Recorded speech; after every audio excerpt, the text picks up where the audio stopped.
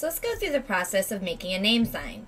So you'll notice that it is mandatory that you make one, and you're going to need to bring it to class every week. So the easiest way to do it, I think, is to first sign into your Fresno State email or use your Gmail. You do need to have a Google account to do this because we're going to use Google Drive. If you do Command T, you can open up a new tab and go to drive.google.com.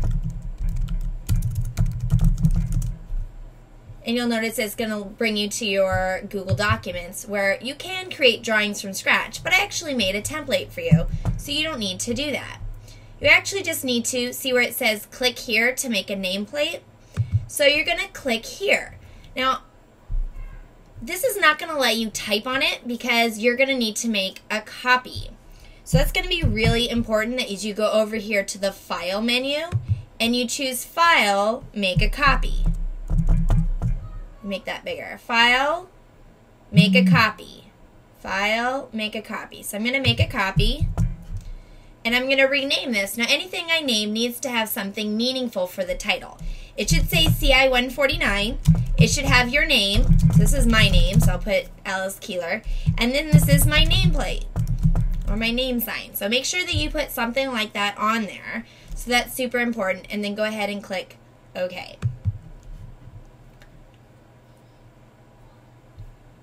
And so it's now going to create a copy. It will not let you make a copy if you are not signed in to either your Gmail account, your Google account, or your Fresno State Google Apps account. So make sure you've signed into one of those first.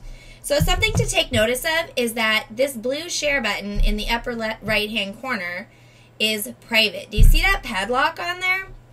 That's going to be a problem because I won't be able to print your sign if it's private. So you do want to click on this blue share button. So go ahead and click on the blue share button.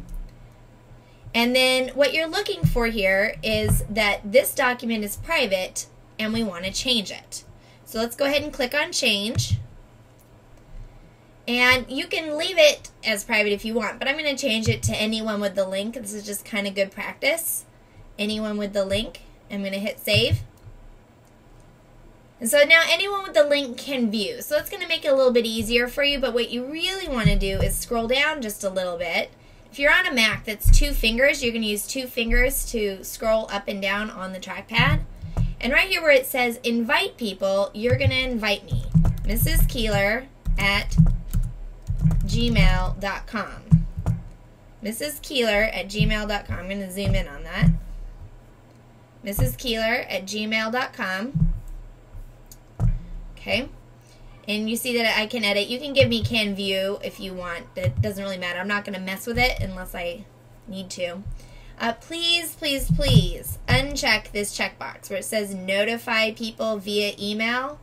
Uncheck that, por favor. I do not want 100 emails saying it's been shared. It's just going to show up in my Google Drive. It's going to be awesome. So I go ahead and click share and save. And I say, okay. It said, hey, you know, you're not sending out an email. I'm like, yeah, I know.